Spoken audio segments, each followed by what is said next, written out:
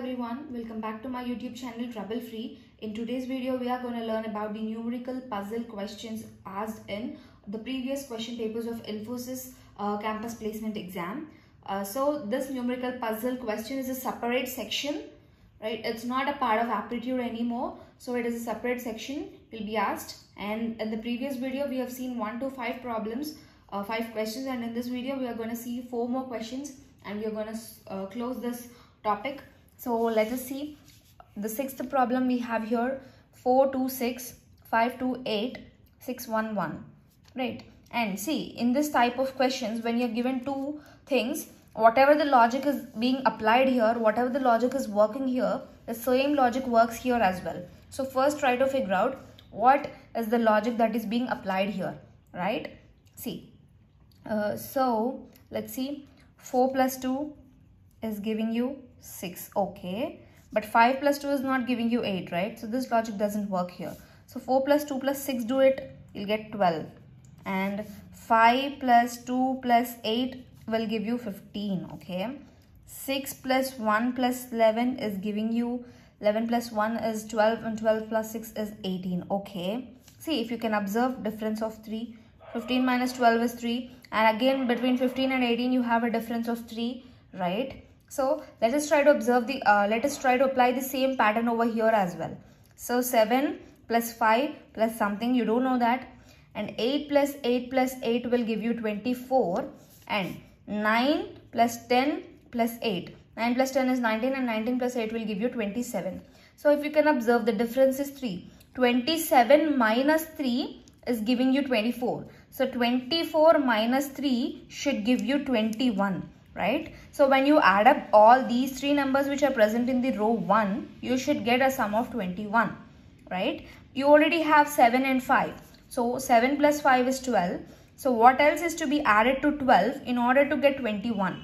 So the bracket thing will be 21 minus 12, which would be equal to 9, right? So 9 would be the answer. So by adding 9 to 7 and 5, that is 7 plus 5 plus 9 will give you 21, which is what we are supposed to get according to our sequence, right? So this is how you do this problem. And the next 7th problem is again a new type of problem. Here you're not given any boxes, not any squares, right? So you're just given numbers on random basis. So let us see how to solve these numbers. See, on seeing the number, the first idea each and everyone will be getting is this is 4 square, 5 square, 6 square, 7 square and 8 square. Do we have anything to do with that? To do with that? Maybe you may have something to do with that, but still. And one more thing, see, it's not that how I am solving, that is the only way to solve that particular question. This is the method that I am using. You can use any other method to solve the problems, right? So it's completely your wish.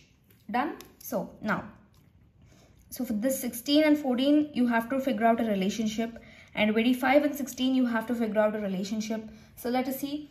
1 plus 6, apply plus operation here, you get 7, and again 2 plus 7, you're getting 7.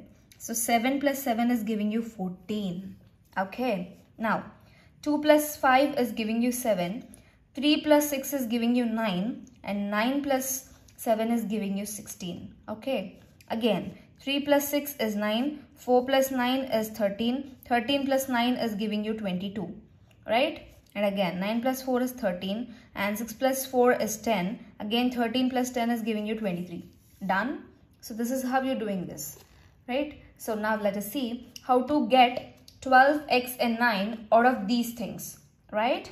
So yeah, again we will be applying the same logic because we have followed this logic here. The same logic will be applied here as well. So 1 plus 4 will give you 5, and 1 plus 6 will give you 7. So 5 plus 7 will give you 12.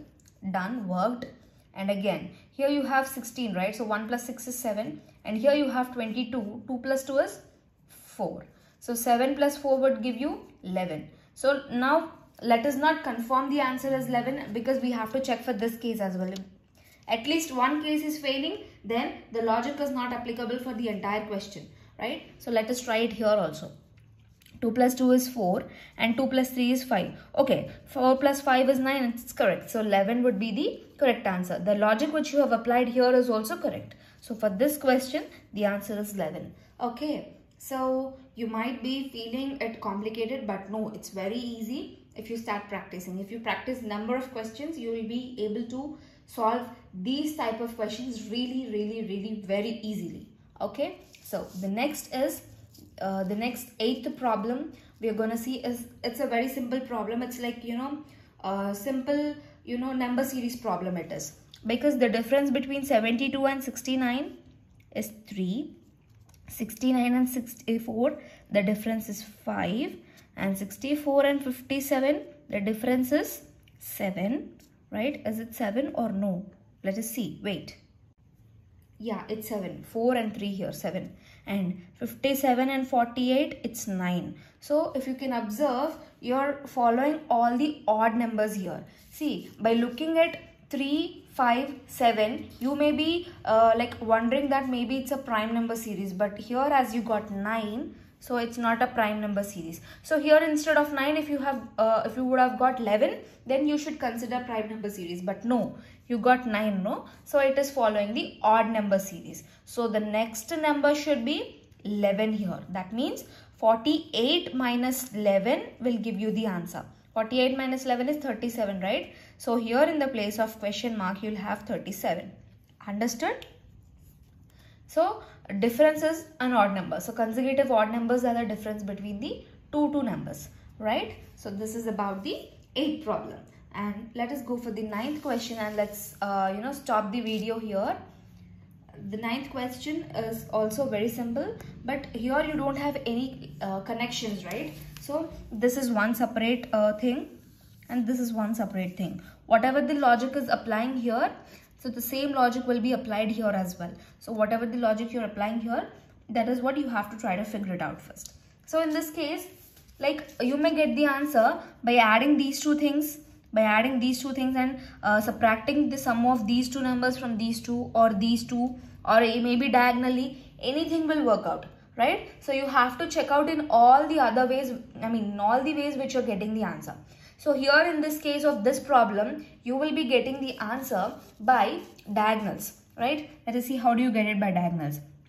See, 101 plus 15 minus 43 plus 35. 101 plus 15 will give you 116, minus 43 plus 85 would give you 78, right? 116 minus 78 will give you 16 minus 8, 38. You'll be getting the answer as 38. Okay, so you'll be getting the answer as 38.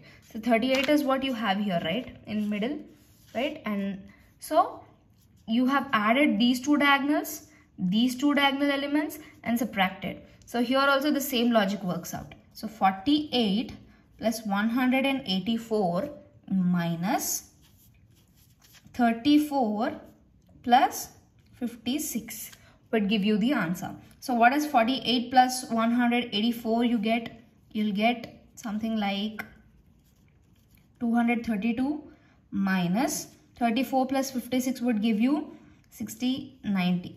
So 232 minus 90, if you do, you will be getting 142, right? So 142 would be in the middle, right? So you are adding these two diagonal elements, and you're subtracting the result. So this is how you did. So not only these problems, not only these model problems, you have n number of problems related to numerical puzzles. So I'll try to search some problems, and also like, you know, if you want more and more problems, text me on my Instagram or on my Gmail. I'll try to provide more and more problems for you for your practice purpose, which are asked in the previous question papers. And so yeah, that's all for this video. So I hope the video was useful for you, and start solving the problems. Not just listening the videos would be enough, because in the exam you will not listen the videos. In the exam you will not be asked whether you are understanding what is being taught in the videos or not. You'll be asked to solve all those problems on your own, right? So start solving, do the problems, try to analyze, try to identify the tricks, be fast. You can be fast only if you start solving. So that's all for this video. If you're still having any doubts, let me know in the comment section. And also, like the video if you have understood it clearly, and also subscribe to my channel if you have not yet subscribed, and also share it with your friends so that it will be useful for your friends as well. And that's all for this video. Let's meet up soon in the next coming video with another topic. I'm gonna explain about the pseudocodes in the next coming video, right? So let's meet up soon in that video with the concept of pseudocodes.